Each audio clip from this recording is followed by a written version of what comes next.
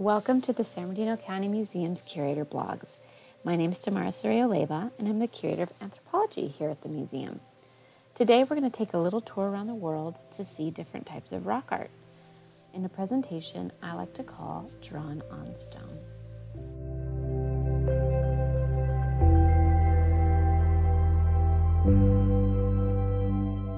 Rock art is an ancient art that was left behind by people tens of thousands of years ago and is sometimes the earliest and only trace of human existence around the globe.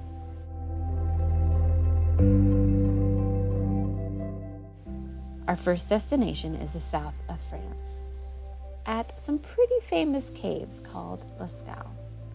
These cave paintings date to around 17,000 to 13,000 BC. And they're examples of pictographs. Pictographs are actually drawings or paintings on rock walls. Some of my favorite are these hand stencils. These handprints are actually the negative, so as you can see, there's no paint inside, but they painted around the outside. Now, there's a lot of different theories about how this was done. The consensus is that hands were placed on walls and then pigment was blown out of a tube around to create this kind of orb around the handprint.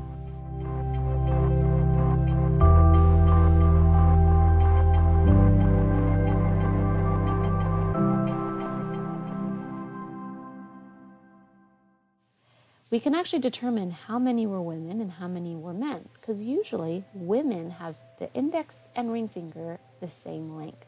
Men have a ring finger that's slightly longer.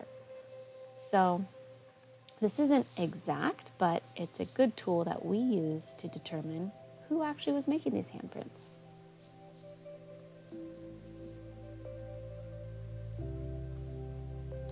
These early pictographs are really prominent in this region. In northern Spain, in Santillana del Mar, we have a cave called La Cueva de Altamira, and this one was actually about 35,000 years old. Here you see the king and the queen of Spain looking up at the beautiful renditions of animals on the cave ceiling.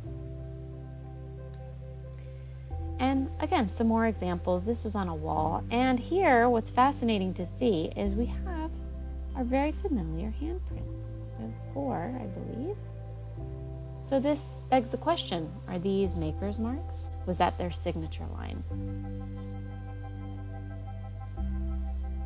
I love this artistic rendition of what a cave painter may have looked like. Here we have a woman, she has a baby and a small child.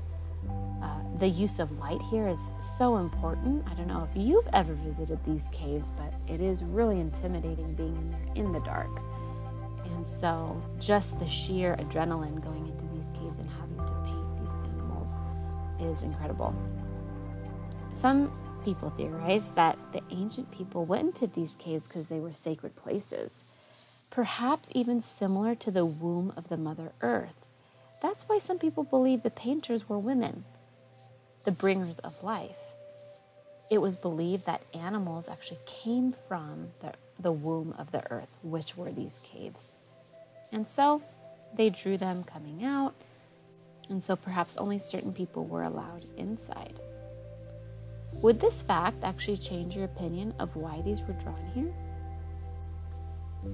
Now, not all rock art is painted. We're going to take a trip over here to Ireland, to Newgrange. These are examples of petroglyphs or carvings or inscriptions on rock. Now, these differ from pictographs that are drawings. So these are actually etched in the surfaces of rock walls usually. Now, Newgrange in County Meath is about 600 years older than the pyramids, and it's got this triskele-like pattern. What shapes do you see? Now, we know the function of Newgrange was actually to record the solstice. And so the solstice lined itself up within this tunnel, this passage that you see here, to create an arrow shape on the inner sanctum. So Having known that, maybe we can determine that these petroglyphs are maybe celestial events, maybe stars, maybe the cosmos. It's up to you to decide. Now, we have tons of examples of both of these forms of rock art all over the world. We have Teso in Africa, Mongolia, Indonesia, North America, South America. And what about us? What about the US? Well, 48 of our states have rock art. Well, how about here in Southern California? We sure do. We actually have all types of rock art, even here in our county. Let's take a little tour of our area. Just for reference, there's a museum in Redlands, California. One of the more famous rock art sites is Black Canyon and Inscription Canyon, possibly Shoshonian culture. And here's some examples of petroglyphs. There's a lot of different motifs here. You can spend days, months, years analyzing what each motif could be. The really cool thing is that you see these motifs all over, repeating. The bighorn sheep is really important, as many have hypothesized that petroglyphs, pictographs, were made as hunting magic. You want to draw a picture of the animal you were trying to hunt. Another example, slightly different, is an Aiken wash. This was probably Chemehuevi travelers that did this, but as you can see, they had pictographs and petroglyphs. Now this picture was used with a software called D-Stretch, and you actually add that to your camera and it stitches together the images and makes it a little bit easier for the human eye to see, because many of these petroglyphs have been degrading over time.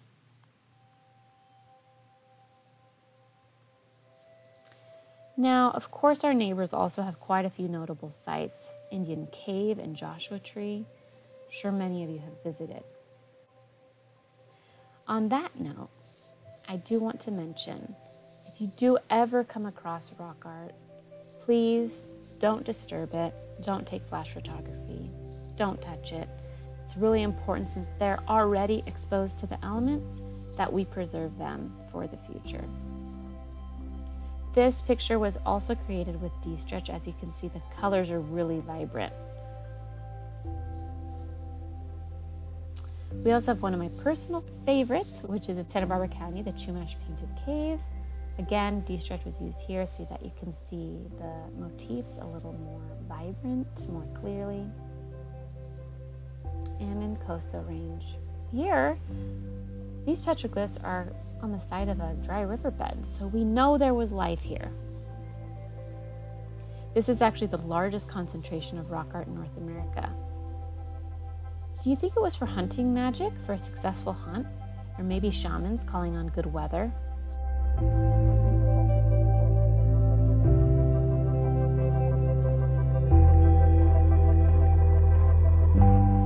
Our third type of rock art are intaglios. These are the Blythe intaglios. Now these differ slightly from rock art in that these are much larger scale, and they are actually engraved or carved on the Earth's surface.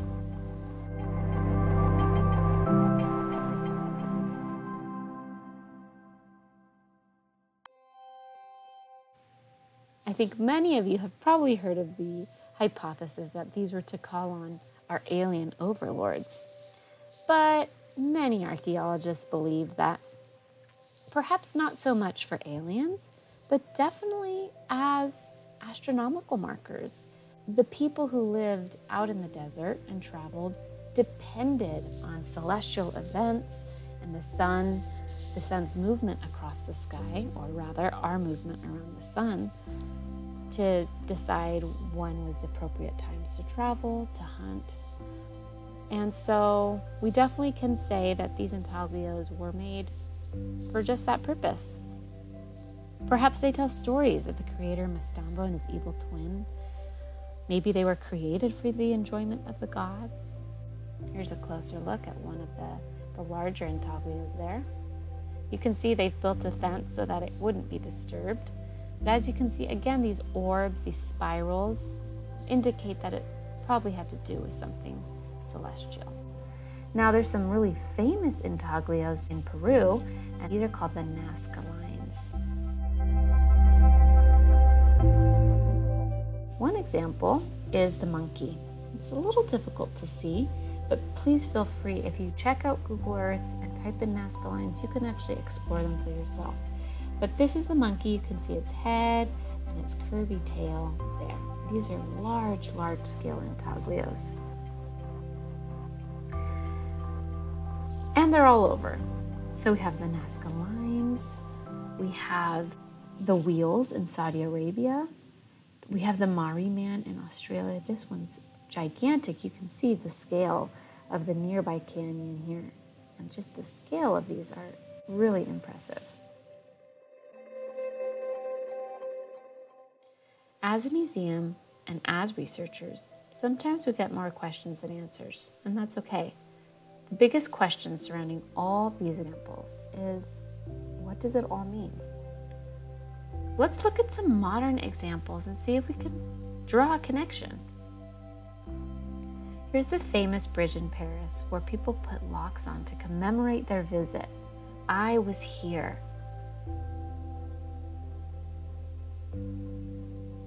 This is a handprint actually on a train car. Here's an example of someone putting a sign, perhaps marking their territory, or a traveling sign. Here's some historical graffiti or rock art. Now, we definitely don't suggest marking up rock art or destructing sites like this. But it's interesting to think where people have been, people always want to be. So here, Ricky, Steve in the bottom left, Hamilton in the upper right. Were they commemorating their visit? In 200 years, will archaeologists wonder who Ricky 76 was?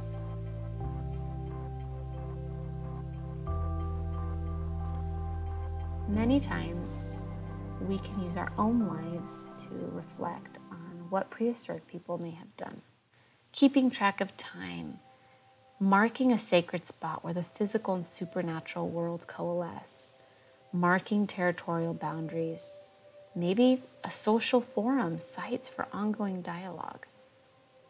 Maybe all these reasons that we mark up places are the reasons prehistoric people marked up places. We mark for many reasons. We are finding a way to communicate. Every piece of art has an artist with a message. Here's some modern rock art. I believe that we aren't that much different from our ancestors. Trying to determine what these glyphs mean is like trying to understand what this will mean 1,000 years from now. Even we don't have all the context. What if all that was left of our society was this? What could we tell from it? Was it accurate? Was it for religious purpose? There's a joke in archaeology that when you don't know what something is, it must have been used for religious purposes. But we know the purpose does not begin and end with religion. Even just being separated from this piece of art, maybe by 5 years, we still don't know fully why they were marked. As contemporaries with this art, we can make some assumptions about what type of people group made this, but even we can be wrong. Who would ever assume that Prince William, Duke of Cambridge, would be tagging? How much harder would it be for a researcher 1,000 years in the future to determine the intent? I'll leave you with my hypothesis. We make rock art to make uninhabitable places more habitable. Think about it.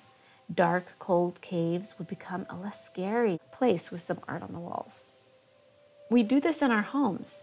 This alleyway was not a nice place to be, but now it's a place that's meant to be enjoyed. The art itself is reminding us of our history, of what has passed, and a prayer to what we hope it will be. It's part of our humanness to inhabit, to communicate, and to create.